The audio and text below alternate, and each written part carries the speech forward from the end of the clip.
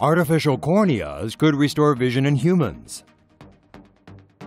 A British eye surgeon hopes to perform the country's first artificial cornea transplant and initiate a UK trial of the procedure by early next year.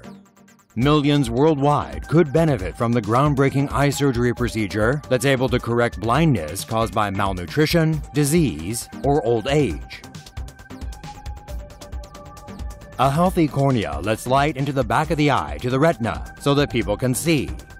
Damaged or scarred tissue on the cornea can cause blurred vision or loss of eyesight altogether.